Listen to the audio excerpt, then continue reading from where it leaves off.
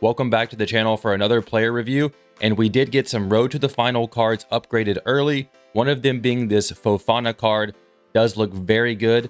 We are going to be using him in that center back position. Obviously, that's the one position he can play. We have slapped a Shadow Kim style on this card. I would recommend that one. That's going to bring him up to 93 pace and 97 defending, along with the other stats you see, 76 dribbling, nothing crazy, but 90 physical as well. So this card is also 6'3", should be an aerial threat, able to, win headers from corners, also able to kind of, clear the ball with headers.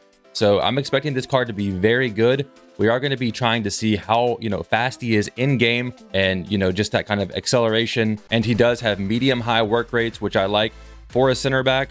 We are going to be comparing him to some other really good center backs that I've tried out. Guys like this Maldini card, who's just ridiculous. This PK card, 89 rated, that I've been using a lot recently, who's just a menace in game. This 89 World Cup hero Carvalho. I've also tried out Team of the Year Virgil van Dijk, who's just an absolute monster, one of the best center backs in the game. So, lots of guys that kind of compare Fofana against, and we'll just have to see how he plays in game. So let's take him into Foot Champs and see how he does. Great tracking there by Fofana, and he's able to use that physicality against Royce, hold him off the ball. Solid stuff. Fofana able to kind of step up, easily win that header. Good use of the height there. See if we can make something out of it. I think we can. Pedri's gonna get us the goal.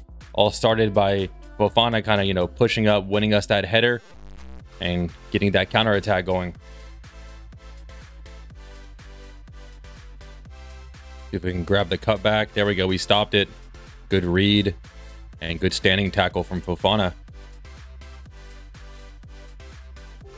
He might go for that cross. Nope, he's going to try to cut it back. In the box, Fofana does well, but he kind of loses the ball. He does well again there. And yeah, pretty good shielding of the ball against Forlan.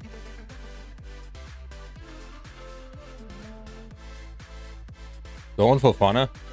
Use that over-the-top through ball ability. Come on. Oh, Moise Kean, he just slowed down too much. I want to go for that interception with Fofana. Oh, the interceptions kind of let me down a little bit. But there he is in the box against Mbappe. Good read. Pokes the ball away. Starts the counter attack for us. See if we can put in a tackle against Cruyff. Look at that. Fofana just able to bully Cruyff off the ball. It's good. Oh, way to step up and intercept that pass with Fofana. Getting counter-attacked from the corner. Just going to be up to Fofana here. And he is able to just kind of hold his ground and make that interception. Up to Fofana. Fofana kind of pushing forward there. Just natural attacking a little bit. There we go. I kind of want to work a pass with Fofana. Very good long pass, actually. And Fofana almost gets that assist. Back to Fofana. What a pass. Can't do anything with it, but that pass from Fofana was special. Good interception from Fofana. Kind of shows off the acceleration. And finds a pass up to Zidane.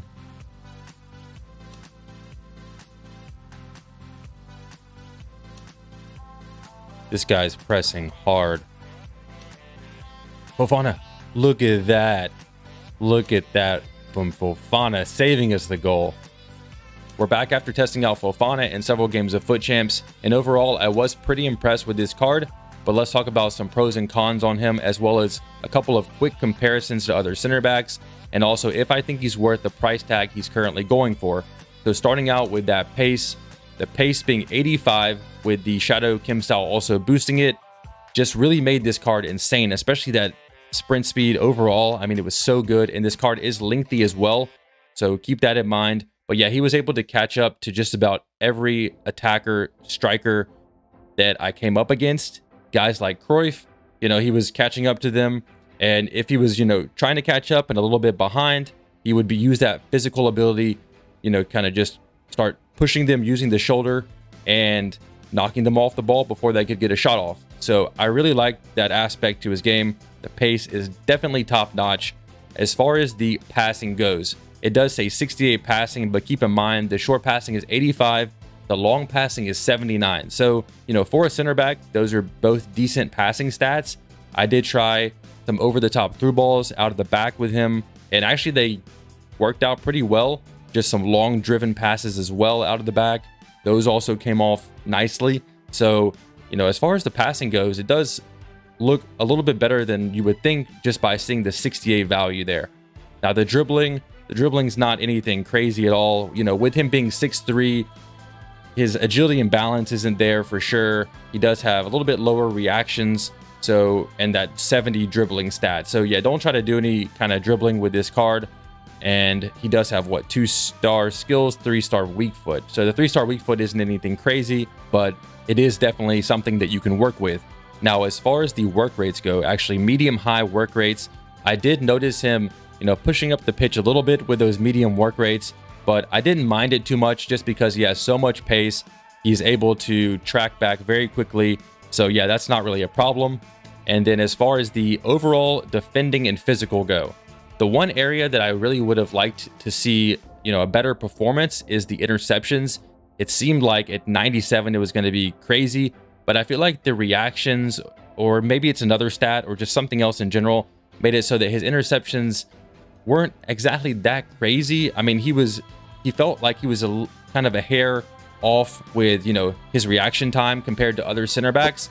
And I feel like that kind of made it so that the interceptions weren't quite as good as you would think, being 97. But just kind of keep that in mind. As far as all the other defending and physical stats go, they were top notch. I mean, that 87 jumping as well and the 6'3" height made him an aerial threat for sure.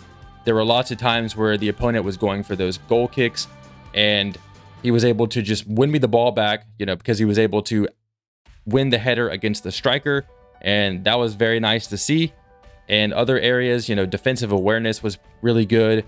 Those standing tackles were also exceptional. I tried some sliding tackles and those kind of hard slide tackles. Those came off very well. And another thing about this guy's game is with him having so much kind of, you know, defensive and physical ability, he was able to not even have to put in a tackle, just kind of like, you know, shield the ball. And he was just able to step in front of the attacker and win the ball back. And that was really useful in and around the box because, you know, I didn't really have to worry about giving away a penalty too much, putting in those tackles. I could just kind of use that big physical presence, step in front of the attacker and win the ball back. So very, very good in that regard. And also kind of his side to side movement as well when you're trying to cut passing lanes. That was also very good, again, because of that high pace and the 6'3" height, you know, kind of giving him that reach as well. So all of those things make this card very good, but let's compare him to some other center backs as well. I've been using PK a lot. And, you know, he's not in the Premier League, so, you know, I won't really do a big comparison between those two. But guys like, you know, Maldini, that's very popular. I thought that Fofana, I guess, compared to Maldini specifically, was maybe not quite as good, actually, I would say. And the main reason for that, well, Maldini has even more pace, you know, 87 pace. And the defending ability is definitely there. But I feel like, you know, just something about this Maldini card made him a little bit better than Fofana. So I would, you know, if you have Maldini, don't worry about trying to get this Fofana card. And as compared to Carvalho, I actually think that Carvalho is, you know, low high work rates. He's 6 foot, very good defending ability, but the physical ability isn't nearly as good as Fofana. I feel like Fofana, because he has that big physical presence, made him overall a better center back for me. So I would say that I prefer Fofana to Ricardo Carvalho. Now, you know, there's other guys like John Stones. If you've done the John Stones Showdown SBC, I would, you know, this card's very similar. I would just continue on with Stones. And, you know, there's just so many options in the Premier League at center back. And that just makes it very hard for me to kind of just say, you know, to go all out on this card, especially because it's a dynamic card. And if Chelsea doesn't end up winning their next game, then, you know, this card's going to kind of fall off as far as price. I could see it in the low 200s. And I bought it for 372,000, and I could see it dropping into the low 200,000s if Chelsea doesn't get another game and this card doesn't get another upgrade. So just kind of keep that in mind, the risk reward. But obviously he could keep getting upgrades and, you know, 5-star, weak foot, new traits, all that kind of stuff. That would make this card just incredible. So with all of that being said, it's hard for me to say to go out and pick up this card for 370K, just knowing the kind of risk reward and the other options out there in the Premier League at center back. But if you do happen to pack this card, or, you know, you're a Chelsea fan and you want to pick this card up, I do say that he is going to be very good. He's going to perform very well in game. And I definitely think that you'll be happy starting him in your team. So that's going to do it for this review. I hope you guys did enjoy it. If you did, hit that thumbs up button, hit the subscribe button if you're new. I'll catch you guys in the next one. Peace out.